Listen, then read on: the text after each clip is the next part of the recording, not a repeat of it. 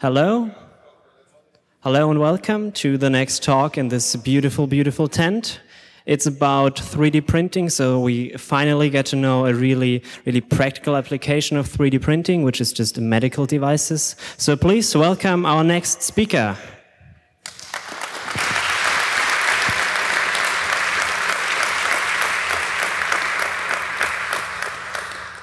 Hello, thank you very much for coming tonight. I know it's a bit late. Thank you for being here. My name is Tarek Loubani. I'm a Palestinian who lives in Canada. I work as a physician, as a doctor, both in Palestine, the Gaza Strip, and in Canada. I want to start my talk for you today by talking about some medical devices and what it is that brought me into them. I start that by telling you a story. And actually, to really explain this idea to you, I have to tell you two stories. But I'll start with this one first. And it's a true story about the humble stethoscope. Now, you've probably seen a stethoscope. If you've ever been to a doctor, you've definitely had one put on you. One moment while we see what happened here.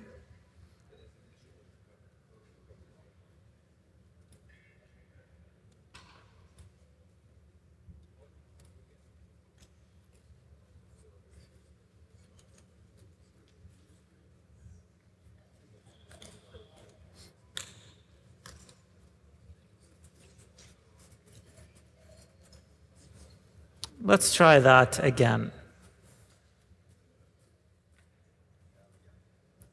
This, of course, is the stethoscope that most people are familiar with, or some variation of it.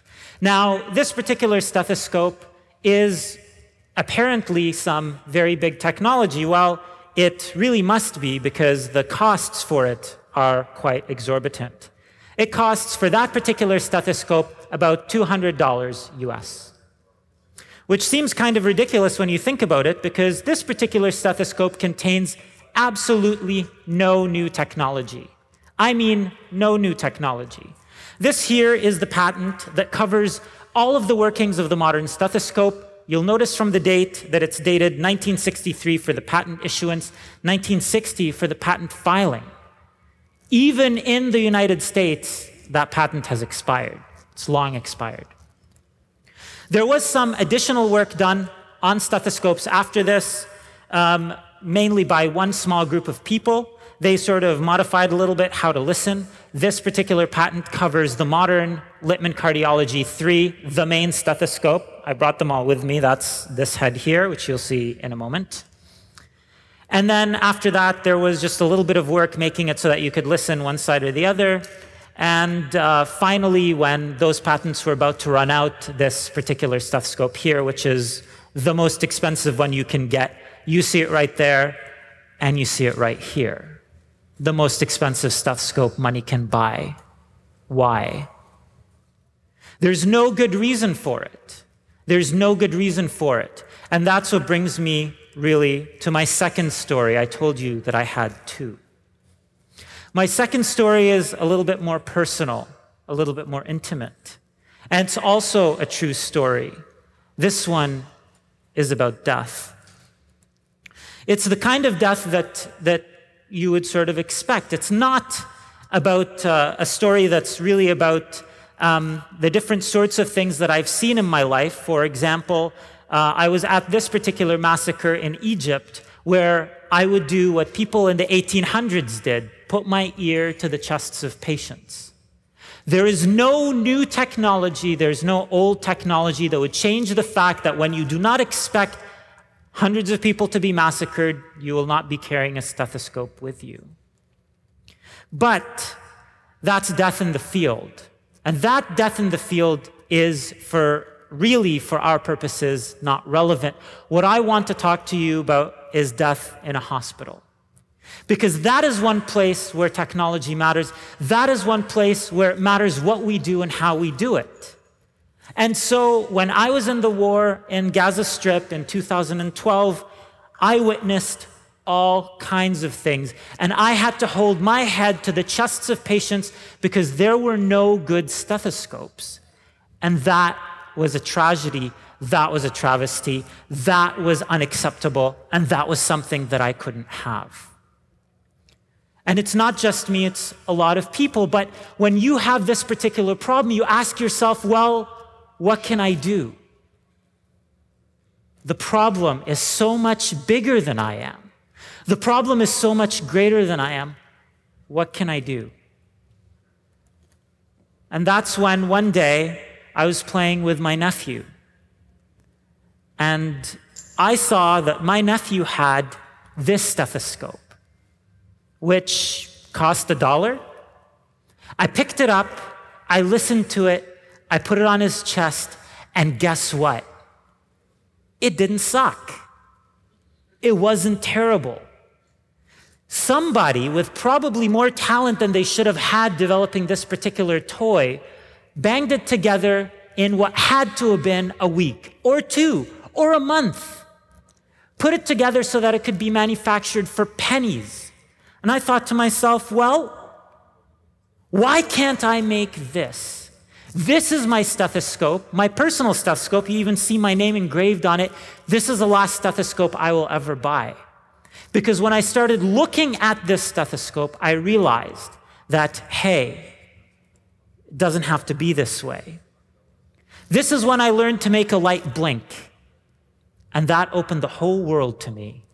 And I realized, looking at this Arduino and that blinking light, that there was no good reason why we couldn't do this. Why that community of hackers who spent hundreds of hours doing beautiful things can't spend those hundreds of hours doing beautiful things in the medical field. It was that flashing light. That's what got me. And here came my 3D printer right after that, and I thought, why not? There was a problem, though, and that problem was that I don't know shit. I really don't. I know medicine, but I don't know anything else. So I got onto the RepRap IRC channel, and I started asking, does anybody know what we're doing? Does anybody know how I can progress? And there was one person, actually, who answered that call. Probably here, actually. I can't quite see the audience, but I bet you he's here. Yeah, there we go, the hand waving. Clement was truly an inspirational part of this story, an understated one. And when he looked at this problem, he understood the potential. And he said, we need some friends. And so the merry gang of sort of bandits, as it were, started coming together. This is Jennifer Glausch, also here. Saw her earlier. And off we went. Off we went. And we had to ask ourselves, what should we do? What should we make? We made a list of these priority projects, these things that if I could bring them into Gaza, if I could bring them into the third world in which I work and live, if I could have some of that with me, then I felt like I could change the lives of my patients. I could change the lives of the people around me. They deserve good health, and I wanted them to have it. This is Jen's first iteration of the stethoscope head. And with this first iteration, what we had was the beginning of a project. What we had was a model that we could then see how it would work. By the way, it was terrible. And within a few days, we had another version, slightly less terrible. And then one day, I took this very model here, actually, and I put it to, I think, my own chest. I forget whose heart I listened to. And I thought, we got it. This particular head costs 30 cents to produce. I don't know what that is in euros, like 2 euro cents or something like that.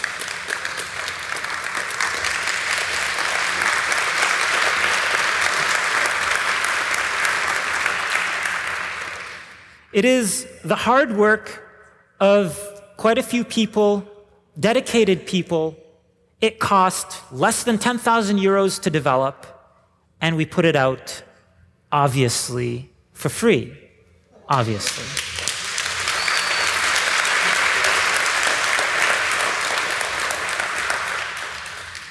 I wanted the people I worked with to be able to take it and to print it and to make it and to improve it, because I knew that all I wanted to do was just sort of bring the idea and then have other people take it and do better. Because, as I'm constantly reminded, I don't know shit when it comes to this stuff. So let the smarter people figure it out. Here's some other shots of this. And so what we had with us was a stethoscope exactly like my nephew's, a piece of plastic made by some merry folk who wanted to try to do something.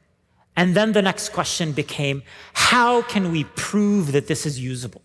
Because here's a problem that happens in the third world. When you get out into the third world and you give something to the people who are there, very often it's crappy. It's being used on people to test things.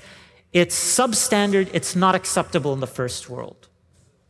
And so I thought, I work in a first world institutional center. I'm an academic physician. I'm called associate professor, as it were.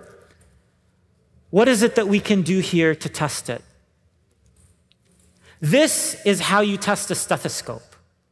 We made a very similar protocol. I didn't put in the photo because I didn't ask Clement for permission of it. However, it's what we call the Hello... I didn't put it in the presentation. Called the Hello Kitty protocol, because the only balloons we found when we were doing this project were Hello Kitty balloons. And it turns out that if you take a balloon and you fill it with water, exactly like this very sophisticated protocol, put a speaker to one side and a microphone to another side, you can test it. You can figure out how good your stethoscope is. And so instead of trying to run the physics, we printed stethoscopes. And we printed some with larger channels and some with smaller channels and some with larger infill and some with narrower infill and some with higher sort of intake and wider and narrower. And then we picked the best. We compared them all to the Littman Cardiology 3, the gold standard, the stethoscope I want on my patients. Here's our final product. This is an audio frequency response curve. Everywhere the blue is higher than the pink, that is the free open hardware stethoscope beating the Littman Cardiology 3 in performance.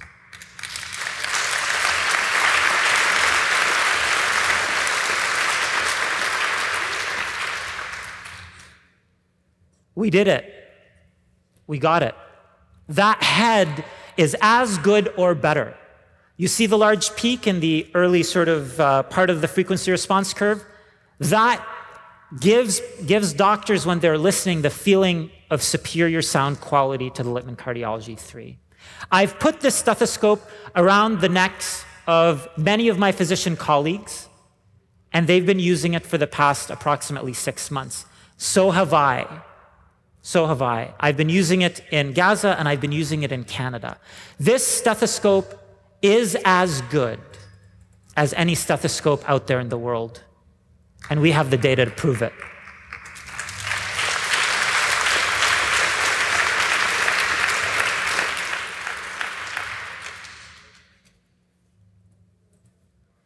And so that ends the tale of the stethoscope.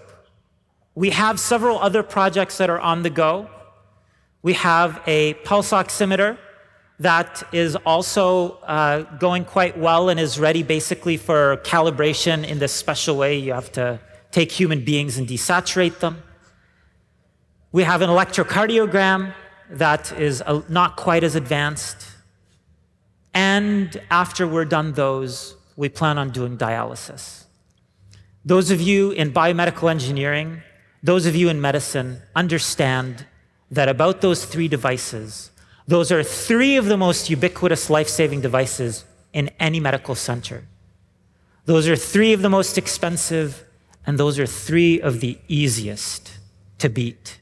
I haven't yet looked closely at the patents for hemodialysis. I can't imagine there's a patent there that's still valid. And so what we want to do is we want to take these devices one by one and do for them what initially started to be done for software when the free software movement began. replacing expensive, closed proprietary solutions. That was the dream of people who were making proprietary software maybe 25 years ago. Now, free software 25 years ago. Now, of course, free software beats and exceeds proprietary software in a lot of ways. If we do this, if we create this culture, if we go to places like Gaza, like parts of southern Africa, such as Botswana, Rwanda, etc., and create this culture, then in another 25 years, you'll see that there is an equivalent of Apache in the free hardware domain of medicine, that there's an equivalent of Mozilla in the free hardware domain of medicine. And that's not something that we want to own, that's something that we want to contribute to, because at the end of the day, that's what open hardware is about, and that's what the open ethos is about.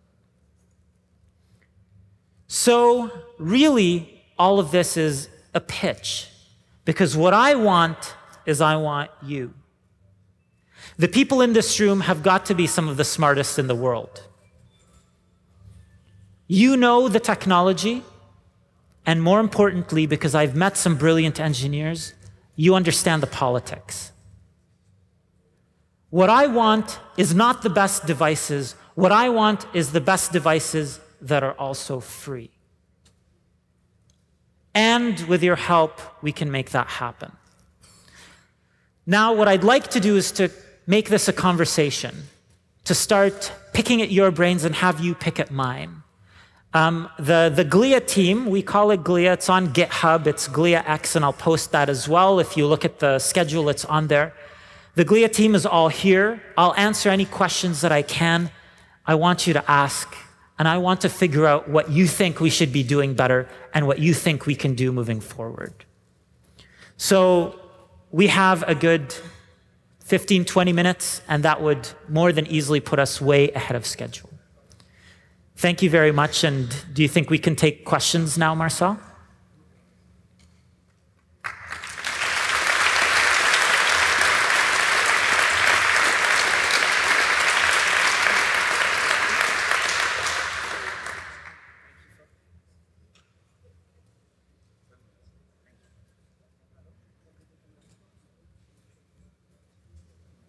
Hello? Okay, now it works. Thank you for the beautiful talk. Now there are two mics, as you know. There's one to the right and one to the left, so please just line up if you have any questions.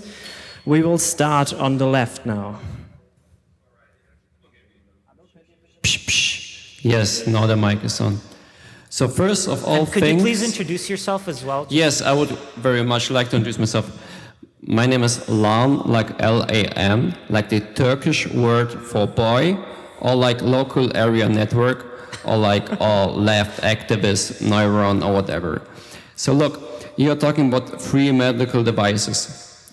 So you did just show two things to the audience.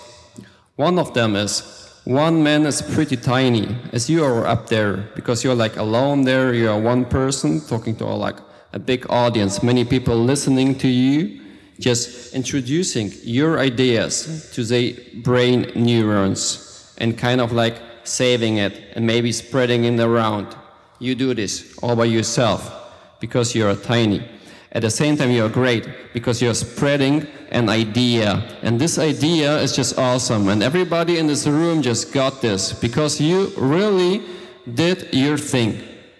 You did awesome. You found something that is great for humanity, that is great for all of us. It's great for me, for my grandmother, for your granddaughter. It's gonna be great for everybody because this is free.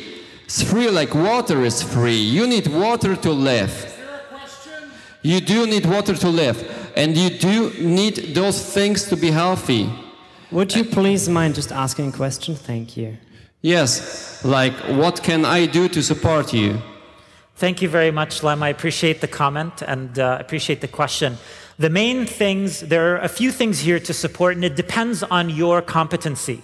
So for example, it's just like any open source or free project, Libre project.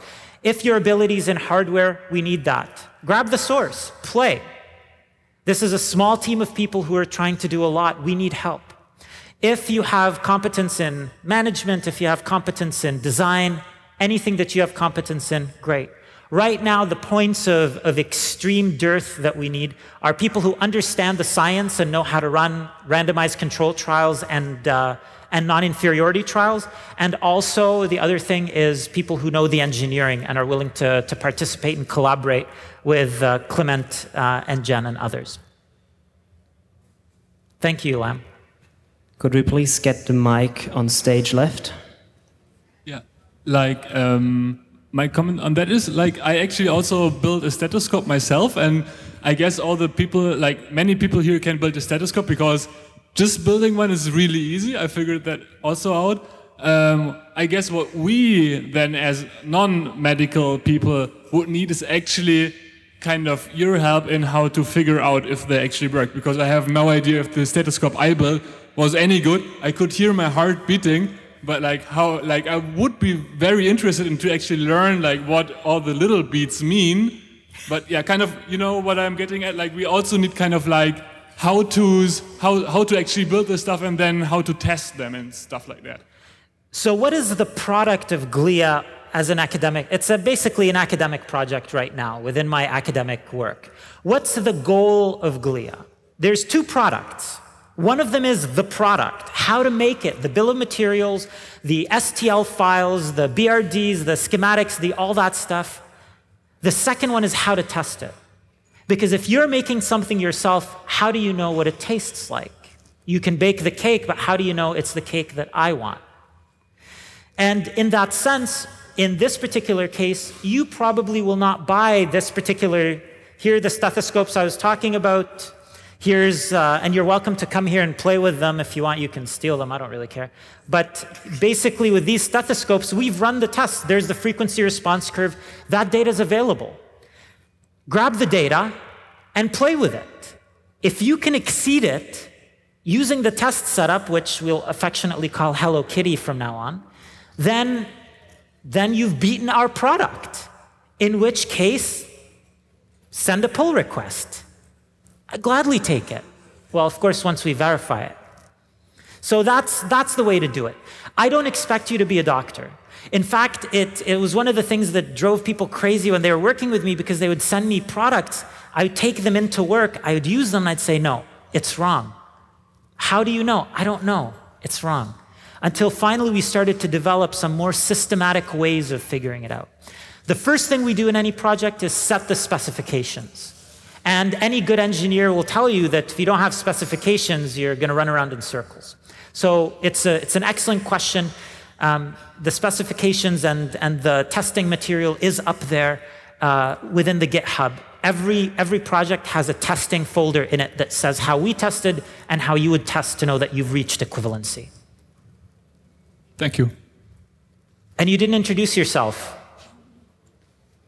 I'm Malte. Thank you. Now stage right, please. Hi, very cool talk. There are a couple of things that I thought about, Barbara Middleman, a couple of things I thought about when you were talking.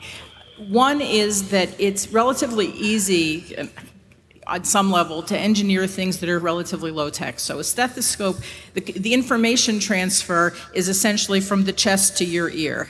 Doesn't require the same kind of information transfer that you have in, for example, a dialysis machine, particularly if you're going to be doing recording and need to be interoperable with the rest of the medical record and all of that sort of thing. So that's one piece of interest that I have in how you're thinking about sort of making this an end-to-end solution in a much more complex medical setting. The second thing, which you also spoke to at least peripherally, is about the documentation of how well engineered these are, what their performance characteristics are, and how they compare to what else is out there.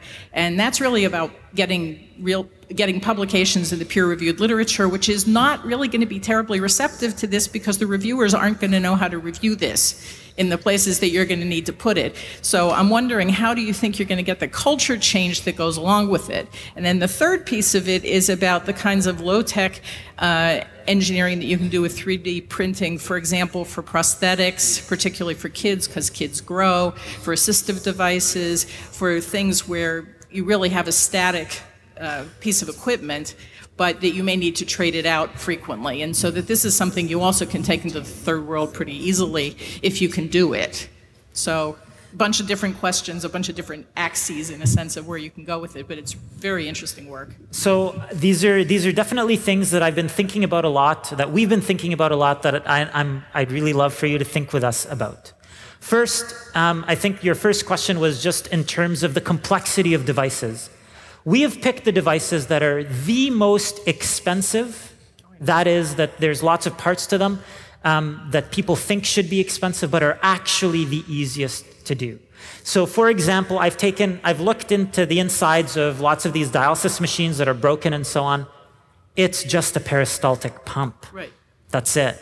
That's it. A peristaltic pump and an Arduino will probably do it. People have done it for $500. Can you do a vent? Sorry? Can you do a vent? Can you engineer a ventilator like this? So ventilator is very complex for a few other reasons. So we're going to go with things like dialysis first, ventilators probably in the second tier, and then things like MRI, CT are in the third tier. But for this tier, I mean, all we need to do is to get a pump to push things from one place to another. According to Health Canada, and I'm pretty sure FDA would be the same, the device we make will not be a class 4, that is the most difficult class, because it doesn't itself contact blood. Instead, what it does is you can actually make it. One of the big problems in lots of these third world countries is that they kind of have to take what they can in terms of the disposables, and the disposables are what's really expensive. So if you could make a dialysis machine that could take any disposable, because why would we care? We're happy to make it interoperable. Why do we care? Then they can take any disposables, and the disposables are actually where the danger lives for the patient. So the disposables are the things you have to get right and the things we don't have to get right. Not now, later. Later, I have some ideas about that as well. Now, in terms of the peer-reviewed publications, yes, we have to peer review. Yes, we have to publish. That's how we're going to prove it. Otherwise, it's just a chart on GitHub repository. How will we do that? Well, we're going to publish. Where? Well, I mean, I don't imagine PLOS ONE is going to say no if the data is solid. I don't care where. I care that it's accurate and that it's respectable. And so long as it's those two things, then we can present it to people. The fact is that stethoscopes that are sold now don't have to be peer-reviewed and don't have to be validated. It's a class 1 medical device, which means that all you need to prove is that rodents aren't taking craps all over your product to send it off. And that's it. That's it. You have to be able to recall it so that if the rodents do, you can say, oh, I'm sorry, rodents and such, and then bring it back. That's a class 1 medical device. They need no evidence at all. We're already beating almost every stethoscope on the market right now. And the peer review, I think, is going to be a cakewalk, frankly. I think it's going to be easy. We've got solid data. We're using tested techniques. We took them out of peer-reviewed publications. We're using methods that other people use. This is not going to be hard. Thanks. Stage left, please. I'm Phawx, Phawx. I'm a neuroscience student and a hacker. You said you needed scientifically inclined people to run experiments, and so I have a three-pronged question for you. Have you decided on standards for running these experiments, for reproducibility and empiricism? 2, do you have a preferred data format to standardize the process? And 3, have you already chosen or selected a forum or database for data sharing? Okay, let me go backwards from those. In terms of forum for data sharing, currently we have an ad hoc forum, which is basically just the GitHub repository. That's currently where our data lives. We haven't, as such, sat down and truly structured the scientific approach. And that has to do with a lot of parts. I'll come back to sort of my main thing. I don't know shit. So we're trying very hard to get people who really are in the know. You know, science research is like cryptography. It's a bad idea to roll your own. So in this case, we're trying not to roll our own. We're trying to bring in other systems that other people know. I have an idea what I think is a good idea, but what I've been doing is approaching people who know it takes a lot of time to do that. We're not yet done that. In terms of how to engage with that process or what format, it's going to be project dependent. For example, for the pulse oximeter, you literally, I kid you not, you have to sit people in a room and desaturate them, give them non-oxygen solution until they become like at the edge of death. and then measure their blood work while you're measuring them simultaneously on another finger. It's insane. But that's the protocol. So that runs very differently. There's no such thing as a randomized control trial there. How do you, what do you do there to randomize it? Other things, yes, you can randomize. Other things, you kind of have to do just a standard non-inferiority like the stethoscope. We thought about, for example, doing a randomized control trial with a stethoscope, putting a sham stethoscope on people's ears and having them compare it, and then putting the Littman Cardiology 3 in there. These things don't always make sense all the time. The bottom line is, if you're interested, then please leave your contact information afterwards, or contact me. My name is Tarek, T-A-R-E-K. My email address is tarek@tarek.org. So easy. Email me or email anybody from the team, Clement Yanev or Jen Glausch, and they'll be able to sort of get in touch with you, put you in touch. Also, we're on Freenode, and it's in the channel OpenMed. Or if you hit RepRap, you can usually find me. My nickname is Orangey on that. Will do, thank you. Thank you so much, Fox, I appreciate it. Stage right, please. Hello, my name is Hi. Karen, and when I was listening, I was wondering, your device is out of plastic, right? So I would expect that to be pretty sensitive to cold and heat, for example. So I was wondering how sustainable it is in the sense of how long can you use your device or your head in comparison to other ones? So there's a few parts to that. One of them is that the devices are incredibly cheap. So they're very, very cheap to manufacture. So if you can get longevity that's, a third or a half, I think we'll be fine. For the stethoscope, we just don't have enough experience with it for me to tell you that, it's as good as metal for as long as metal. There's no doubt it won't be. There's no doubt that a piece of metal will last longer than a piece of plastic. However, any place where we're going, for example, the Gaza Strip is a closed system. I don't know if you're familiar with the politics. There's essentially a hermetic seal around the place, nothing in, nothing out with, I'm oversimplifying, but basically. And so there, one of the important things was we didn't start until there was already a plastic processing system. When you finish with the setup, we set up a 3D printer, actually, which, coming back to the other question, is making prosthetics right now, because we found that much higher priority than stethoscopes. But when you set up a 3D printer, then we make sure that cheek by jowl, we also have a setup for something else that can generate filament, and that's context dependent. So in a place like the Gaza Strip, there's a very rich economy of people gathering plastic, taking it, grinding it into chips, and then making filaments out of it. They were already doing that before we arrived. Places like India, there's collectives of people, garbage pickers, who do the same thing. So you can find, those are sold. Those particular plastics, the Indian plastics, aren't preferred. They're HDP, which if you're a 3D printer, you don't necessarily want to print with, but there are lots of good, usable plastics.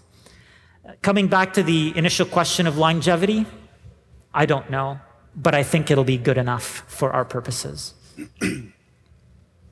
Stage left, please. Hello, you asked for introduction, so I'm known on campground as Mad Dog. I've been working as a physician in some troubled areas of the world. Sometimes with not little more than my bare hands. So I'm very fascinated by your idea. So please allow two questions. First is, did you think of preparing surgical devices as well? And second is, do you think of, in future, maybe a foundation, task force, anything to bring your equipment or production equipment to such troubled areas? I'd love to talk to you offline about this. It would be really amazing to do that. Surgical tools are a big priority. We already have a repository of surgical tools that we've been testing. And right now we have an inadequate needle holder that's in progress. It's actually significantly improved. And in fact, I am the weakest link in that production because I'm the one who's testing it. So if you'd like to test these devices, and I'd be happy to set you up with a 3D printer if you don't already have it.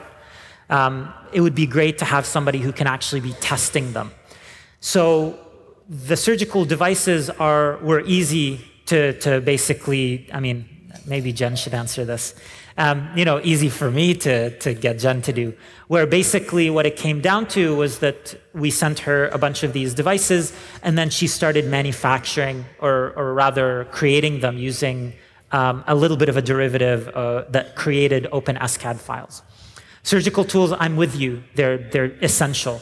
But surgical tools, while they're a class 1 device, we can't mess around with that. So I wanted to get some experience. I think of the stethoscope like our calling card. It's a way that you can, in a very concrete way, show to somebody what you're doing. It's very simple, very few moving parts, almost no risk of failure. So if it fails, stick your ear to the patient if you really need to. So that's why we started there, and that's why that's the first project that we're using to talk to people. You can understand it very easily. Whereas if I were standing here with, forceps, it would be much harder to sort of explain what we're doing. Second question about structures for deployment. Do you have thoughts, plans? Oh yes. Well, I can talk to you a little bit about the failures that we've experienced as a group. Initially we tried to create it as a bit of a non-profit, and that didn't quite work because immediately when you instate something in any kind of corporate framework, people will look at it very differently. So right now we're in the midst of a transition to have it be an academic project, like a genuine, true academic project. We had initially avoided that because we wanted to open the ability to get funding in a few different ways. But having said that, what we ended up doing is, I think now, migrating back to the academic ideal, since really, frankly, the project will never make money, and in my opinion, never should make money. It should only make devices. Thank you very much. And I think I see Jen at the microphone. Did you want to say something? Yes, hi. My name is, by the way, Jennifer Glauche. You pronounce this wrong. Sorry. You had a question right now, but I forgot what this was about. So we were just talking about the manufacture of the surgical tools. Yeah, that's it. And how I'd sort of tasked you with them, and they were difficult to do. And they're not really trivial to do. I made a talk, by the way, for Chaos Cologne earlier this year, and well, you can look up my talk on the CCC video page. Thank you so much, Jennifer. I appreciate it. Thanks. Could we get stage right now, please? Hello, my name is Marius. I'm the author of a software called OpenSCAD, which I believe is the tool you use to design your 3D prints. And I just want to say, how can I help? How can I make your life easier? Well, firstly, I just want to say thank you. I love OpenSCAD. It's been really wonderful. So thank you.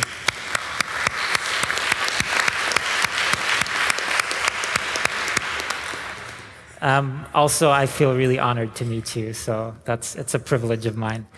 Right now, I think in terms of how to help, we've definitely hit into lots of limits in OpenSCAD.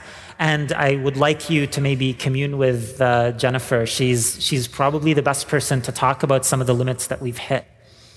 In terms of how to go forward, I mean, you clearly have the software knowledge and software tools. So it would be really great to talk to you afterwards and see what you're thinking and where maybe there's room for collaboration on that. I would find it very hard to believe that there isn't massive room for collaboration. Yeah. Thanks. I'm sure there is. Thank you. Stage left. Hi, I'll identify as Tatzelbrum, and I have some academic degrees, piled high and deep, and I'm a little involved in medical devices. And I am kind of wondering, I mean, first of all, it's great what you're trying to do. You're trying to make medical devices actually really open source and free. And I am wondering whether you shouldn't go ahead and actually publish everything under something like Git. Because, I mean, something that makes medical devices expensive are artificial scarcities and gatekeepers, and both the regulatory institutions and the academic publishing industry are gatekeepers that create unnecessary scarcity. So I'm wondering whether it would be feasible to make the jump and go completely open source in Git repositories in the cloud, even for the scientific publication part. I love your idea. Done. There's the GitHub repository that I brought up. I don't know if you can see it in your screen there. Basically, it's github.com/GliaX, just because we couldn't get the Glia one. Here are the repositories: Stethoscope, PulseOx, Meta, which is kind of where we're trying to assemble back to Fox. I don't know where she is right now, but okay. Where we were sort of assembling how to do the overarching project. The ECG repository, Gauze-Loom. Actually, do you mind if I tell you a little story about gauze? During the war last year, exactly a year ago now, Gaza ran out of gauze. Like there was no gauze, which is deeply ironic because the word gauze is actually derived from the word Gaza. Because the first gauze ever made historically was made with Gaza processed silk called gazatum. Anyway, that's just a silly factoid there. Okay, but the actual question there is, okay, I've already seen this GitHub, and I'm going to link it. But the question is whether you could even put the first publication of your actual science, on the GitHub first. Done. It's all done. I tell you, we're not doing anything that's not public here. So the stethoscope, okay, I need to fix the testing readme.md, and I just haven't gotten around to it. But here's all the data. Here's the WAV files that we use to make this. Here's the setup. Here's the PNG files, the plot data. We used open source software. Well, I mean everything but the journal paper. I mean, I'm serious about the journal paper should also be there, and there's be there no first. journal. I haven't written it yet, but what I have done is where's the README in this thing here? There we go, stethoscope validation. This is more or less the paper as it'll be published. I apologize, the photos there, because I moved the directories. The photos don't show up any longer, but it's there. Once the publication is written, it'll be there.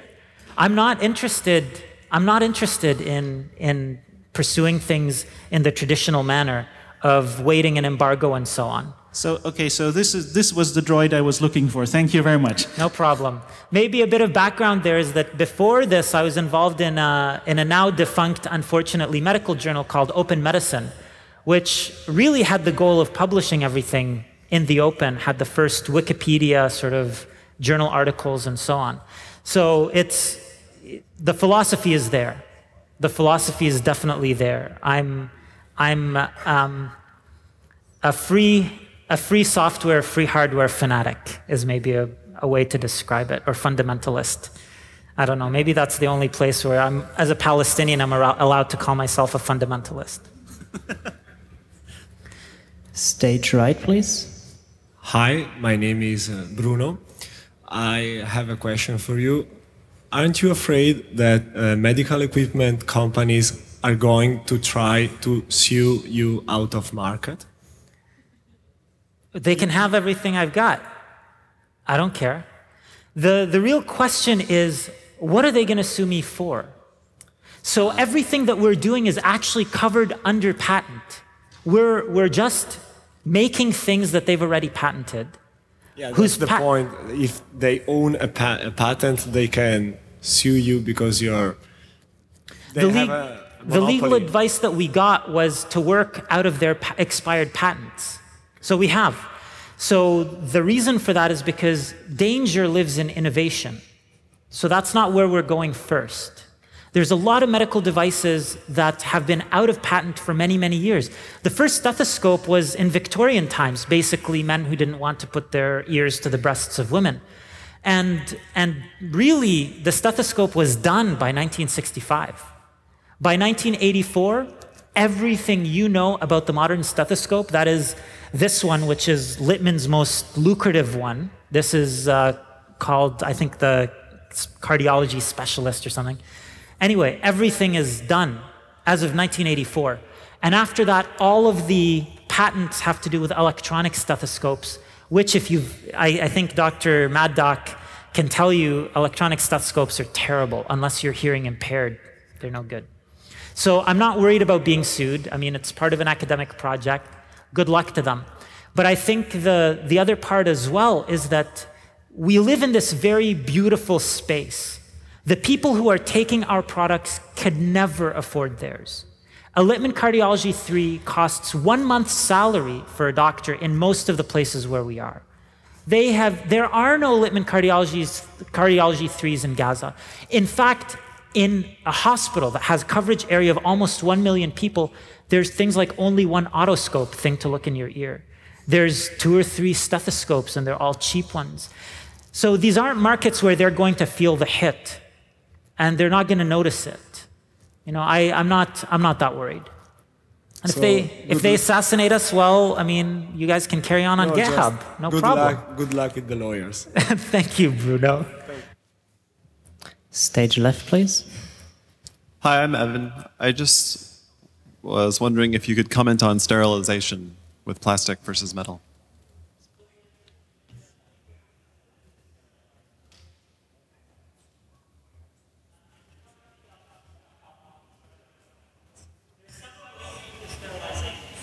And in terms of sterilization, thank you. In terms of sterilization, the method that we're planning on using right now is basically non-heat-based sterilization. So chemical sterilization and gamma ray sterilization. So these are very adequate, very working methods that are time tested. So no problem. However, I have a hunch. I actually have a hunch that sterilization is not as important as we think. And one of my academic goals in the next 10 to 15 years will be to prove it, so that people can make sterile equipment, for example, dialysis catheter, which is very, very important and currently is made sterile. People can make those in a kitchen sink and then sterilize them post facto using, for example, alcohol, which is widely available, or UV radiation, which is widely available, things like that. So I have a hunch that it's going to turn out that you don't need them as sterile as we think, so long as you're willing to accept a couple of things. But that's the goal. Otherwise, if we need to make metal, I mean, you can just do like, I think it was Jury who had been doing sort of stuff with metals where you 3D print things and then you would do lost, I forget what the process is called, lost casting or something. I forget. Thank you. Okay. Do we have any more questions anywhere? So I can't see anybody. Okay, then please thank Tarek again.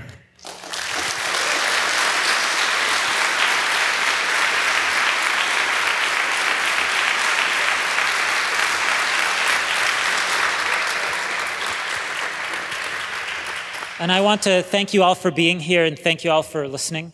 If you'd like, I'll be here. We've got another 12 minutes of this session, which I'd love to have just kind of as a free talk with whoever's interested. So come on up. And if you'd like to give me your contact information or take mine, my email address is tarek@tarek.org, or you can find us on GitHub or on Freenode. Thank you.